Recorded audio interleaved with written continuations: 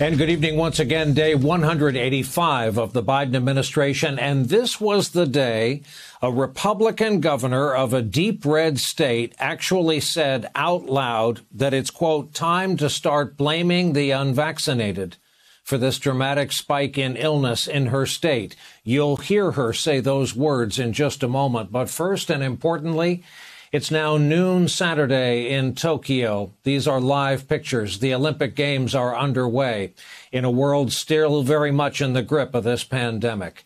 The virus forced a year-long delay of these games, and once again, the illness is surging there in Japan. The risk made for a subdued opening ceremony, let's call it, in a nearly empty stadium.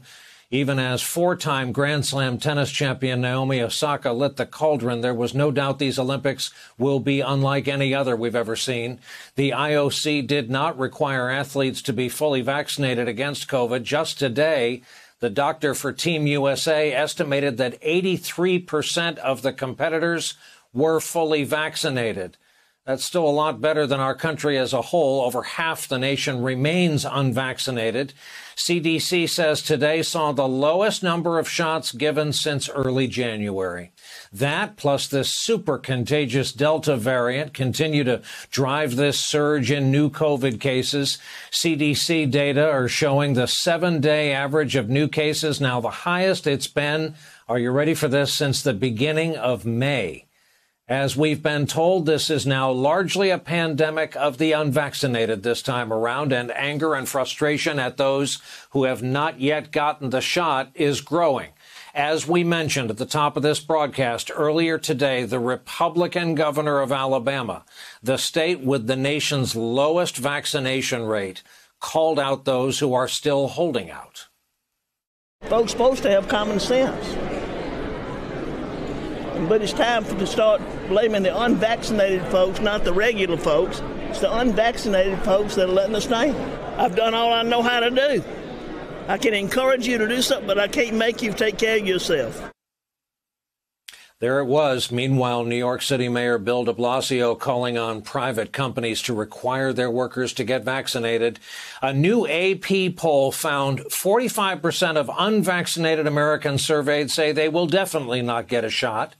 35% of them say they probably won't get one, while 64% of the unvaccinated say they have little confidence that vaccines are effective against variants. Remarkable numbers, truly. White House maintains it has no intention of getting behind any kind of mandates or requirements. They will stay the course, trying to convince people to get one of the 3 vaccines that are available. We always knew it would be harder as more people got vaccinated. That's the stage we're in now. We have to stay at it to save people's lives. Now, the government has also purchased an additional 200 million doses of the Pfizer vaccine to be delivered from October through April of next year. In fact, just tonight, the New York Times is out with a story that Biden administration health officials increasingly believe, as is the case with other vaccines, many of us will, in fact, need booster shots as expected. Times says senior officials now say Americans 65 and older, or Americans who have compromised immune systems, will most likely need that third shot from Pfizer or Moderna. There was a victory of sorts tonight for Florida's governor, where the number of new cases is soaring. Late today, a federal appeals court blocked CDC restrictions that have prevented a large number of cruise ships from docking in Florida. CDC had argued the rules were needed to prevent further outbreaks, but the state said the rules were overly burdensome. Just today, the state reported over 13,000 new COVID cases. That's in one day. With all the progress we made on this virus, watching our country now take such a big step backwards, what a test for this or any presidency. Yeah, and of course, for Joe Biden, the success of his presidency to some degree now depends on convincing voters who didn't vote for him, who don't trust him, to go ahead and take this vaccine that they have been so resistant to. It's flummoxing, right? We managed to get vaccines that work, that are safe and that are effective. And now the task turns out to be, I think, more difficult than the White House imagined, to convince the resistant to go ahead and get it. I mean, the White House has not reached its goal of 70% vaccination rate by now. That is a disappointment to them and a warning sign. It's hard to do other things unless and until this pandemic is under better control. Jonathan Lemire, I don't have to remind you, governors hardly act as a pack along party lines, but they do sit up and pay attention, and they watch the actions of one another. And Governor Ivey in Alabama may have started something. Tell us how resistant the White House remains on any kind of vaccine requirements. Yeah, it was striking words from the governor of Alabama today, who noted the terrible vaccination rate in her state and talked about in very candid terms about how the people who would not get the vaccine were delivering such suffering to themselves and potentially to their loved ones. The White House, to this point, still shying away from the vaccine passport or something like that. They are every day trying to come up with ways to encourage Americans to take the vaccine. They're well aware of these pockets of unvaccinated people.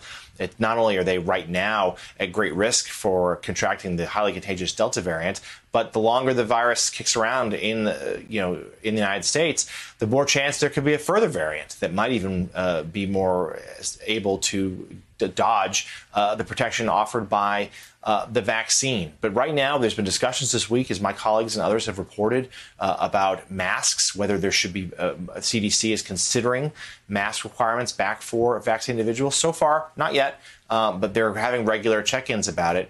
And certainly, yes, the surge in the virus endangers what the president is doing right now. It's the nation's economic recovery. It endangers his agenda and endangers his ability to tell the American people that the nation has turned the corner on the pandemic.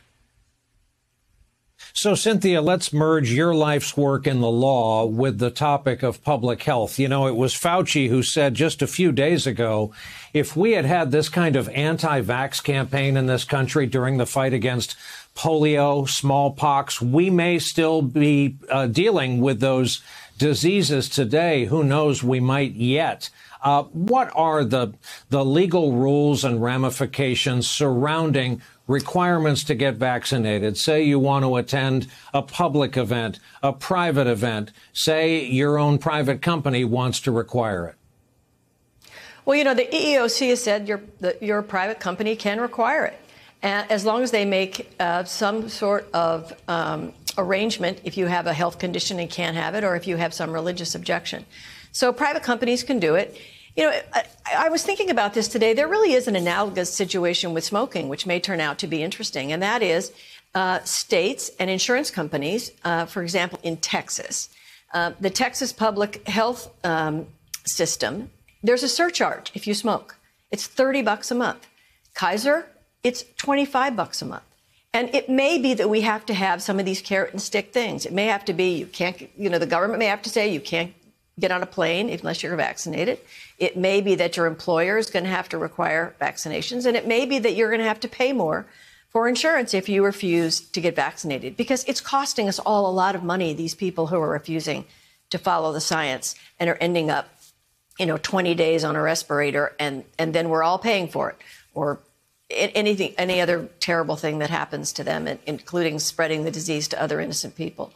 So I think it's a multi-layered approach, but there are ways to carrot and stick and to try to up the vaccination rate in the country that are legal.